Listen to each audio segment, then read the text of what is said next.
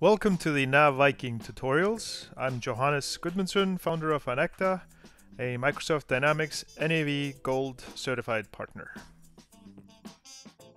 Anecta University, which is a portion of Anecta, it's a part of what we do, is going to have a bootcamp. It's a Dynamics NAV bootcamp. So in the video's description, this video, there is going to be a link. So go ahead and click on that link if you're interested in this, and you can sign up. Hello and welcome to the Coffee Mug tutorials. Today we want to keep going on bank reconciliations and actually automatic connections to bank. Previous video I connected to Yodlee, which is an automatic service. And now transactions are flowing back and forth, and we're going to just keep going on that. If I go here into bank accounts, there's one thing I didn't go into last time and maybe went quickly through, but like we link these bank accounts to a bank account out in the, on the cloud, basically through a service called Yodlee, and I can go ahead and hook up another bank account very easily. For example, if I go here into create new linked bank account, it connects to Yodlee and then asks me, okay, which one do you want to connect to? And as long as I have credentials to log in, like for example here in American Express, I can just log in and connect it like that, hook it up to a bank account in NAV and keep going. So it's fairly simple. Really actually like this user interface. Okay, so bank reconciliations. Let's do a bank reconciliation. This video is about that, so let's do it. Now, if I go here in the bank recs, hit new, bank recs are a little bit different than they used to be in older NAV. So I'm just going to pick the bank account to do a bank rec for, and it brings up this screen here, where I have on the left-hand side, I have the bank statement from the bank, and the right-hand side, I have the bank account entries that I have so far in NAV. And the goal of bank recs is to make sure that these match. So the bank is always tied to what's in the system. And so instead of typing up the bank statement here, which I obviously could do, I can just go ahead and import it since I'm connected. And I'm going to take for a full year here. And it goes and looks for transactions in the bank and imports that. Here we go.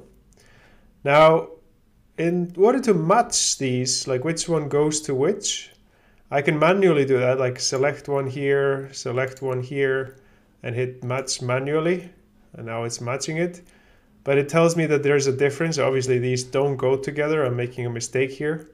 And the whole goal of bank reconciliations is to make the difference go down to 0 here, this column. So I'm going to just remove this. But what about matching automatically? I can just go into that. It brings me up a table here or a form asking for date tolerance. So what that means is that sometimes you might deposit into the bank a day later than you booked it into NAV, or the days can be slightly off. So this is basically saying I'm going to try to find matches, but give me a tolerance on days. Maybe 1 day back and forth would be okay as long as the amount matches. So I'm just going to give that. And now it goes through and actually matched out this transaction here perfectly with that transaction, which looks like it's right, which is great. So what about the rest here? Now I obviously have a difference, which I have to do something with. So what I can do is go ahead and transfer that just to a journal. I'm going to get it to a cash receipt journal. Just hit OK.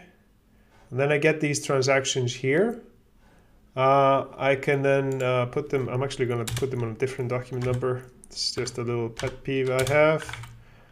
And I'm going to say it's all from the cash account. So we were just, but obviously you could here put up what vendor it was or customer it was from, etc. So you can tie it properly.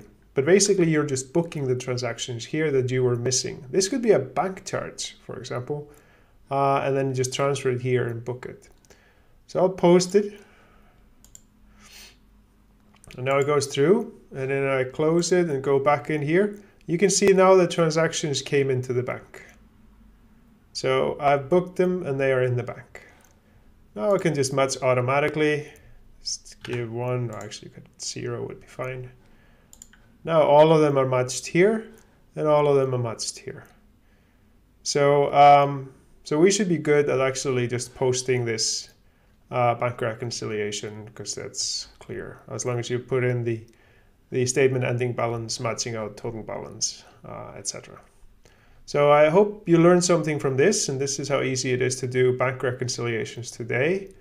A lot easier than it used to be, and obviously with automatic matching, makes it just fantastic. So enjoy. Thumbs up if you like this video, and if you haven't subscribed, subscribe. Until next time, take care.